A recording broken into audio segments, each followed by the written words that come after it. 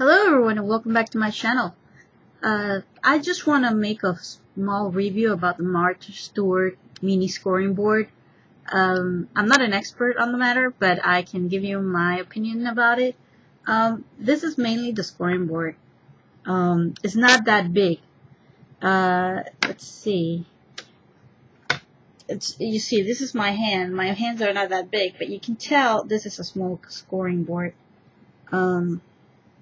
It measures 8 by 6.5, and it's basically you got the front and you got the back, and I'm gonna go with you and explain a little bit.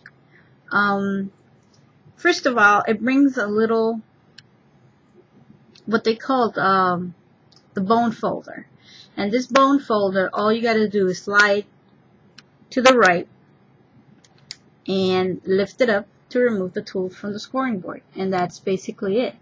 Now see how small this little bone folder is. It's not that big, but it's it's sturdy, it's nice. So I think this is perfect.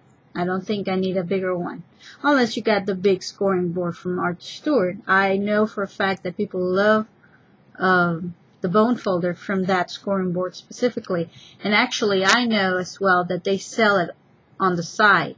Like if you want a bigger one, because whether you got big hands or whatever, you can buy that bone folder and use it. Now to reattach it, you just align it.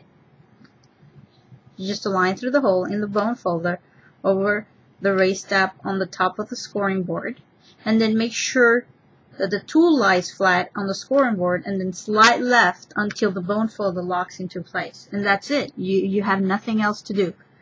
The other thing that they say is that to clean the scoring board for whatever matter, if it gets dirty or whatever, you can wipe the scoring board and the bone folder with a damp cloth, and that's it. You will have a perfectly clean mini scoring board. Now, the other thing that this mini scoring board is interesting is that that it brings two sides. The front side, which is the main scored for card making, or I don't know, you can make so many things. I've seen people making rosettes. You can make cards, you can make envelopes, you can make you name it. There's different things, bows, I don't know, there's different things that you can really do with a scoring board. Mainly, the scoring board brings the surface that is like divided in lines, and all you got to do is put a paper on top of it, and then with the bone folder, you just slide the folder through that line, and then you will have your scoring in the paper, and then you can fold the paper the way you want to, and that's basically it. The other thing that I can tell you about this is that it creates envelope, which I found it very interesting. If you turn around or flip the scoring board, you will see that you got all these weird lines and measurements on the side, and it tells you exactly how to make an envelope with whatever paper or cardstock you have in any color. So that's pretty cool.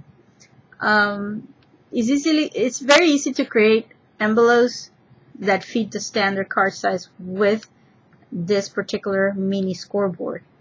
All you got to do is follow the guidelines. There are directions on the package that will tell you exactly what to do, and that's it. All you got to do basically is align the cardstock with dotted lines printed on the back of the scoring board, and then score along label groove marks corresponding to the desired envelope. So you got different size of envelopes, so you decide where you're gonna pass those lines through, and then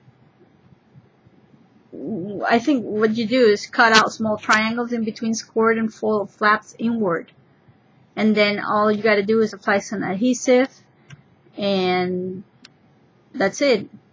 with the 3 edges, you just collapse them all together, and then you will create an unfolded envelope, and then voila, you got it. That's basically it, guys. I think this is awesome because you can create many things with it, and actually helps out a lot. And some of the work you can do, especially on crafting. So that's all about my mini scoring board. If you like this particular video, please rate, comment, and subscribe. And thanks for watching. Goodbye.